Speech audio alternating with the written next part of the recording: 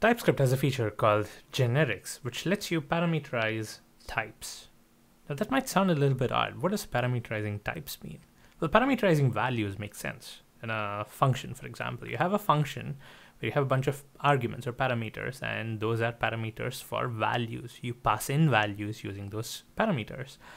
Now, how do you parameterize types? Let me give you an example. So I'm going to create a new file called generics.ts, and let's say I have a function which echoes values. Now, let's say I have a function echo, which basically takes in an argument, call it arg, and then it returns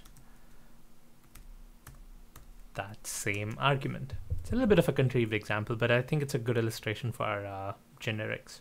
Now I can call this echo function with a number, and what it returns should be a number. If I call the echo function with a string, what I get back should be a string. Now here's a question.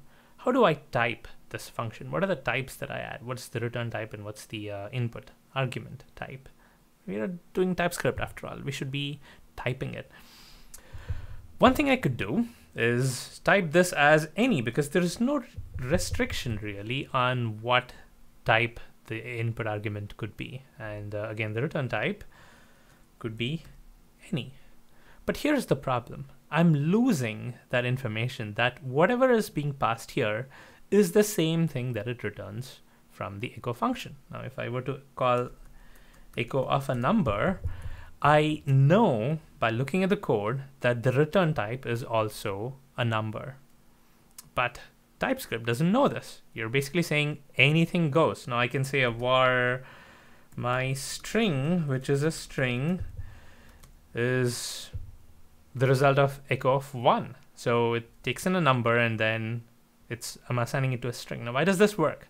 This works because TypeScript allows it. You're saying any. So TypeScript doesn't stop you from doing this.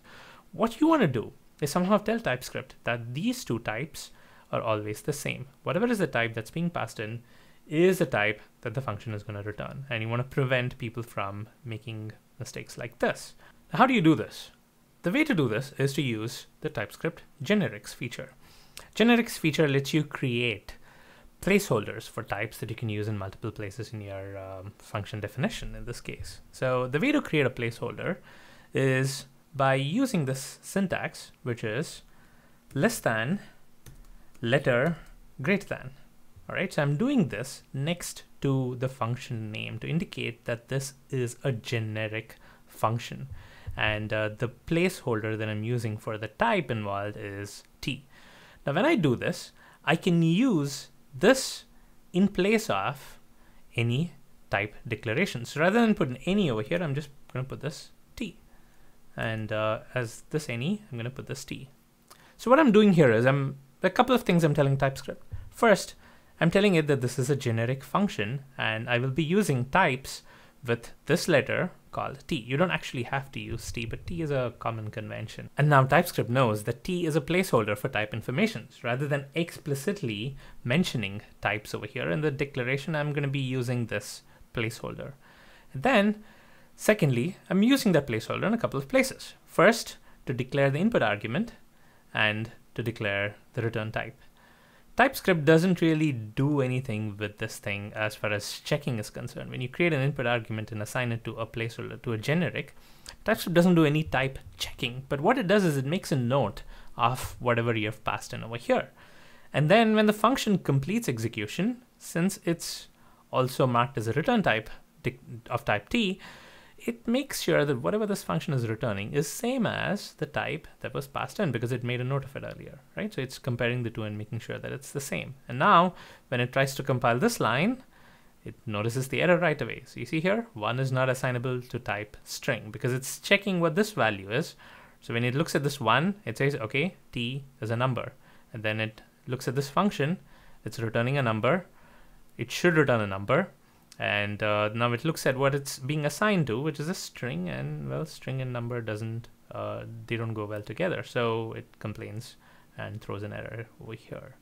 So the way to get this to work is to change this to a number Or you can just get rid of this declaration, and the implicit type definition assumes that this is a number because of this generic declaration. All right. So this is a very simple example of generics. There are a lot more things you can do with this, especially with classes. Now, let's say I have a person class. I'm going to copy this over from our other example. I have a person class here, and I guess it's making this a duplicate identifier because of another file that's in the same path, but we don't have to worry about that here. Ignore this error for now. The person contains a bunch of properties, right? First name and last name. Now, let's say I want to create a class, let's say admin extends person, and then I have some stuff related to admin. Let's say class manager extends person, and there's some stuff relating to manager. And now let me create a couple of instances.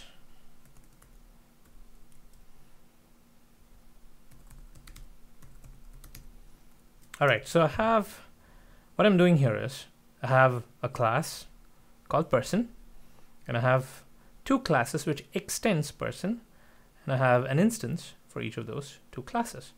Now let's say I want to create a similar echo function, but for a person instance. All right, so let's say I have a function. Let's call it person echo, which takes in a person, and then it returns a person. Now I want to call var foo equals person echo of, let's say, admin. Now foo is of type any because there is no type information here, but we learned that generics are helpful. I can make this of type t, and then the return type is going to be of type t, and of course before I do that I need to make t as a generic variable by doing this. And now foo is going to be of type admin because I'm passing an admin over here.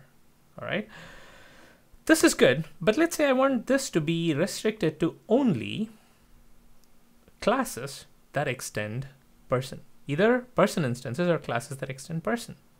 Now let's say I'm doing something like this. I'm making, maybe I'm calling person dot first name, for instance. I'm making assumptions that the person that is being passed is of an instance of this class. So how do I restrict it to either the person instances or classes that extend person?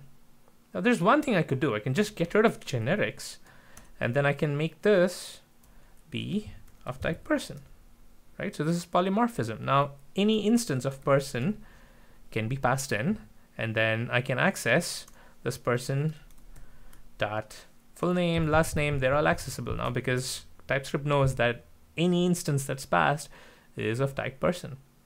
But now notice what happens when I call person echo of admin and I hold on to that in a variable. Now this variable becomes of type person because this returns person. So I have lost some information over here. Now I no longer get the same type that was passed in. I pass in an admin, I'm going to get person. I pass in an instance of manager, I'm still going to get person. Now that's not what I want. I want this to echo the type, but I also want it to have information that this extends person. So the way to do that is by creating a generic like before. So I'm going to do this and put this back. So now we have the type information. I pass in admin, I'm going to get admin. But how do I safely access person's member variables of the person class, assuming it's of the person class? The way to do this is by telling TypeScript that whatever T I'm using over here should be a class that extends person. And the way I do that is by using extends and then the class that I'm restricting it to. So basically what I'm doing is just the same as what I did over here, creating a placeholder for a type, which is generic. But I'm providing additional information here. So not only am I creating a placeholder, I'm also telling TypeScript that this placeholder applies only to classes that extend person. All right, so now when I pass in admin, it checks to make sure that this extends person. Yes, admin extends person, so that's good. And then the generic mechanism applies, and then what you get back is of type admin. So if you see here, this is of type admin. And let's say I do a var bar equals person echo of manager. If I pass in manager, I'm going to get back a type, which is manager. So you can do a bunch of these things to configure what the generic type should be. You can enforce restrictions on it. Just doesn't have to be any. Here, we just created this placeholder and there were no restrictions. It was almost as if you had any, right? And just mirroring that in the response, in the return type of the function. But here, not only do you have a placeholder, you also have a restriction. So generics allows you to do that. And it's pretty powerful in certain situations.